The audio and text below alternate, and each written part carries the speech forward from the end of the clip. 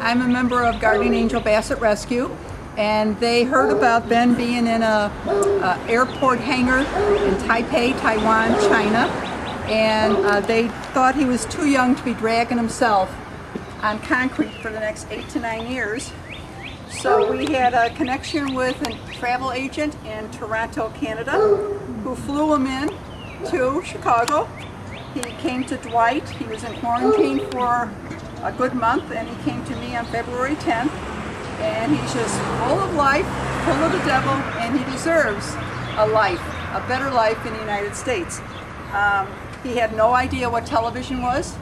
I gave him a piece of pizza. He had no idea what that was, spit it out. Took him 2 weeks to learn about dog treats. Heavens to Betsy, he might not even know what grass feels like.